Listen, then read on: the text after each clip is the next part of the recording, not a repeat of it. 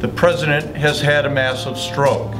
We have the best medical team available to assist in this kind of case. You did many bad things, you know that? A lot of people have been asking questions. We don't do anything illegal or unethical. I want him to be dead.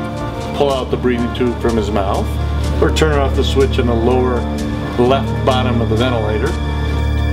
Or better yet, we'll shoot him and make a report saying that he was wearing a suicide belt. We had to shoot him according to the ticking bomb theory. Can we do that? Oh yeah, we do that all the time.